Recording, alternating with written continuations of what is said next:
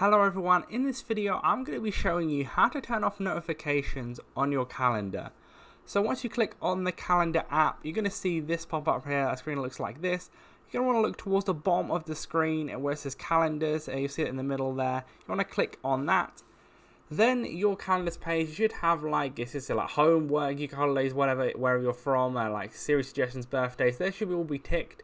If you want to just like untick all of them, you can just click hide all in the bottom right hand corner, and then it will automatically untick all of them, which means you won't get notifications for anything.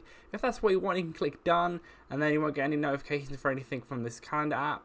But you can click on it again, and you can also like customize it. Let's just say you just want birthdays, you just want work, etc.